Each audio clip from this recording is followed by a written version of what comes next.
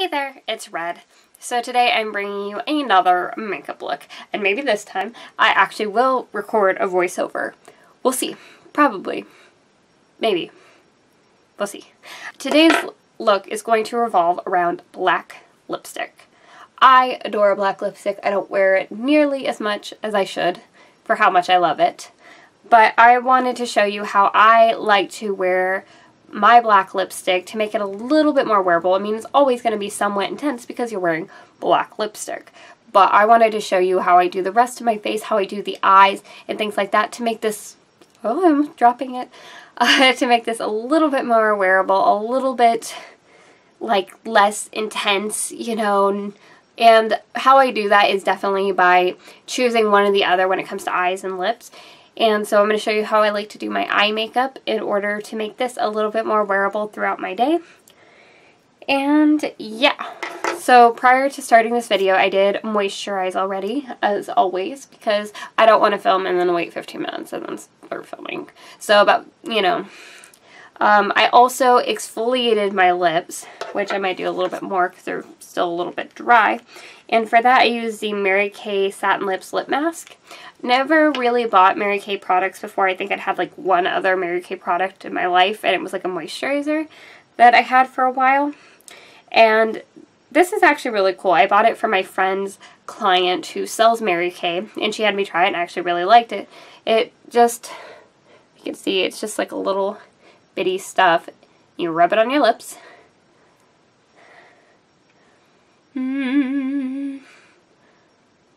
And it has like, it feels like almost slightly sandy, but they're like, the particles are not big. Like the particles are, they don't feel like, you know, like not like regular face scrubs and stuff that are usually pretty rocky.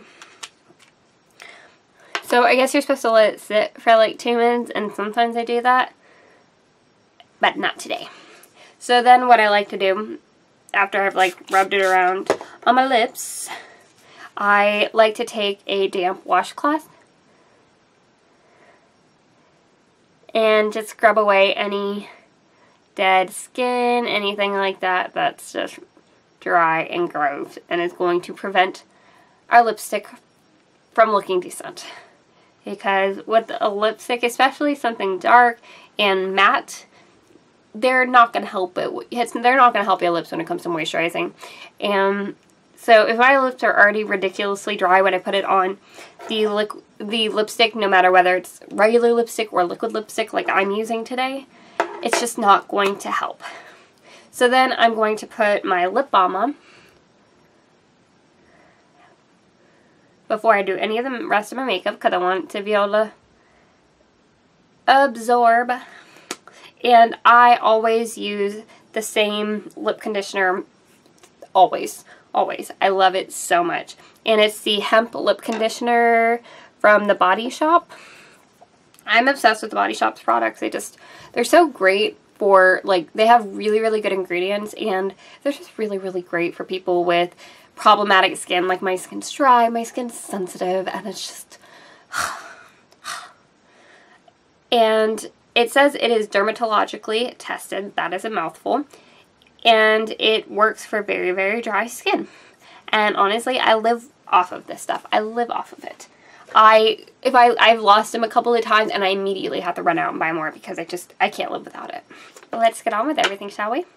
So I'm going to start off by priming my face with Nivea Men's Aftershave Balm, which is kind of a YouTube beauty hack right now, and it is a great $6 alternative to those $30 primers, and it works amazing. Then I'm going in with my Born This Way in Warm Foundation, and I'm applying that with the Beauty Blender. I just pump a little bit out on a flat, clean surface, dip my Beauty Blender in, and just start bouncing that all over my face.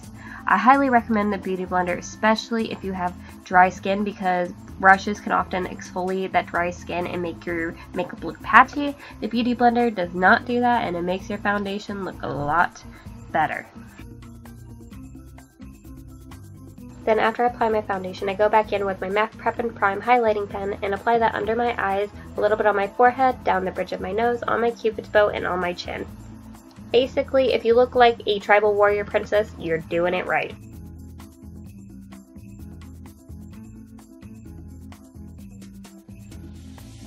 Then I'm just going to blend it all out with my beauty blender. Just blend, blend, blend, blend, blend, and make it look all seamless. Then I'm going to go in with my MAC Pro Longwear Concealer, and I'm going to apply that under my eyes on any blemishes or dark spots, since after all I'm trying to look like a presentable human being and make myself look like I'm made out of plastic. Then I'm just setting my under eyes with the matte highlighter in the Hashtag Shape Matters palette by Smashbox. Then on a giant powder brush, I'm going to take my Makeup Forever HD translucent powder and just set the rest of my foundation. I'm careful not to use too much because, again, dry skin, don't want it to look cakey. So I skipped filming my eyebrows just because you guys have seen it before and it just takes up way too much time in this video. But this is just me carving out my eyebrows with a little bit of concealer just to make them pop. I normally skip this step, but considering I'm doing such a bold lip, I just want everything to be very crisp and defined. Then I'm going in and priming my eyes with the Urban Decay Primer Potion in Eden.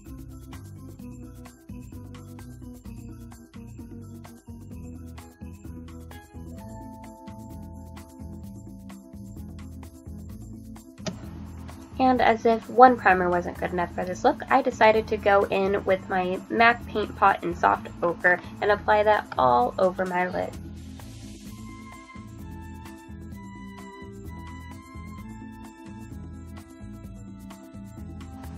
Then I'm going in with the eyeshadow from my Tarte Light Up the Party palette in Eggnog.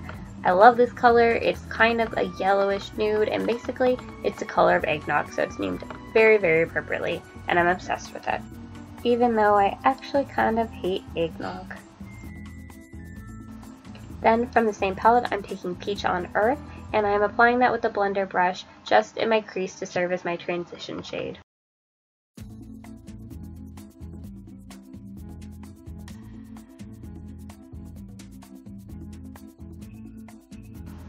Also from the same palette, I'm going in with Baby It's Gold Outside and applying that all over my lid. And it's just kind of a more subtle gold eyeshadow. Then in my outer corner and in my crease, I'm going in with MAC's Brown Script and just applying that with a blender brush and just blending, blending, blending until it looks super smooth and not awful.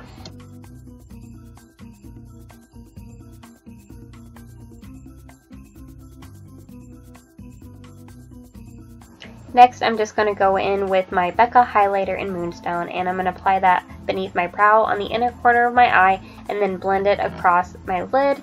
And keep in mind that this highlighter is designed for the face, not for your eyes, although I've personally never had a problem using it on my eyes. If you have sensitive eyes or you're worried about it at all, then I would just stay away from it or proceed with caution. I just want to throw that out there. It's designed for the face, not for the eyes.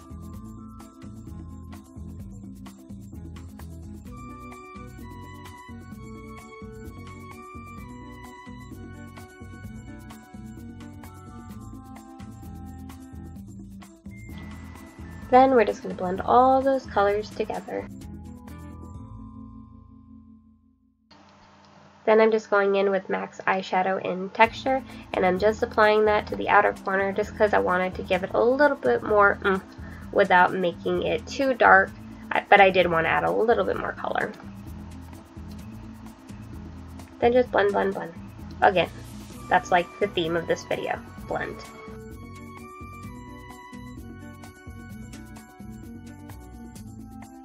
Artist liner in black, and I just really hate seeing that gap in my lashes when I do my liner, so this just kind of prevents that. I also went in and did a very thin bar line using my Tarteist eyeliner, but I am the queen of going out of shot, so I just edited it out. And then I'm going in with the Sephora liquid liner and doing a very, very small wing. I didn't want to do anything too dramatic with my liner because it's all about the lips. It's all about the lips. The focus is not our eyes. Then, using a small flat brush, I'm just taking Texture and applying that very close to my lash lines on the outer corner just to bring down the color a little bit. Then I'm just going to go ahead and curl my lashes and apply mascara, and I am using CoverGirl Fusion Mascara, and I'm applying that to all of my top lashes and to the outer corner of my bottom lashes, since that's just personally how I like to do it for my eye shape. I also applied a NYX highlighting pencil to my bottom waterline, but I lost the footage, so it's not in here. Sorry. Then I'm just going to go ahead and contour just a little bit with the darkest shade in my Shape Matters palette, and then I'm going to take the bronzer from the same palette and apply that on my cheeks and a little bit on my forehead, you know, the usual places. I'm not big on like major contouring. I don't know if I'm just not any good at it or I'm just too lazy to do it. So everything I do is with a very light touch.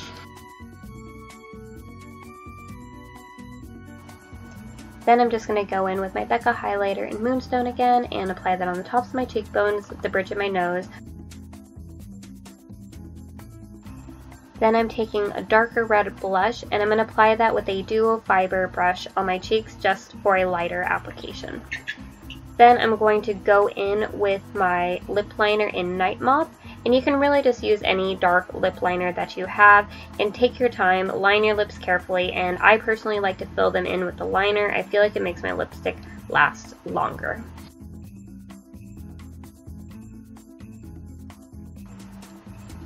Then I'm going to go in with my Kat Von D liquid lipstick in Witches, and I did end up switching up the brush that I was using because this one was just not applying it well, and I decided to just randomly try an angled liner brush, and somehow that worked. I feel like it shouldn't have worked, but it did. So if you guys want a super awesome, easy application for liquid lipstick, grab an angled liner brush. I swear it is the easiest thing ever, and I'm so glad that I figured this out because I feel like this video changed how I do liquid lipstick forever.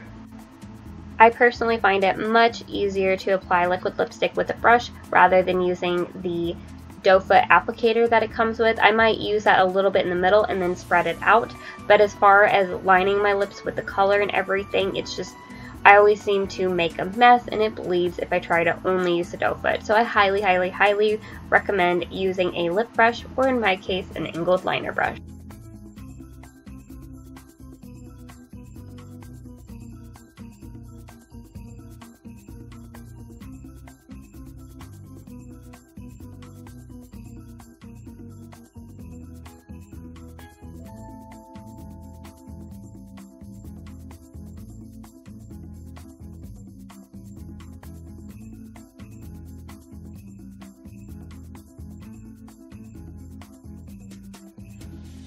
Now, whenever I do any dark lipstick, I always go in with a small brush and a little bit of concealer and just go along the outside of my lips because it just helps create that really crisp line. Plus, it's going to cover up any imperfections or mistakes you might have made while applying your lipstick.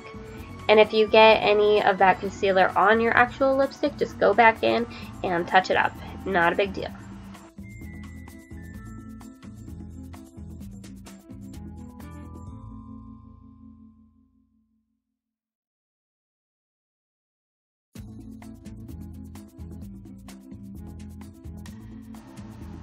And there you go. This is my slightly more wearable look for Boac lipstick.